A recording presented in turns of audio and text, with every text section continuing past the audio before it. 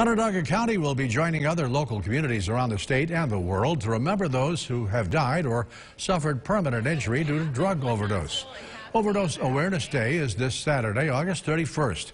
It's to help reduce the stigma of drug-related deaths and create change by reducing the harms associated with drug use. Tomorrow at the State Fair, the County Health Department will be offering this free training as part of the Stomp Out Stigma event. More details on how you can get involved at localsyr.com.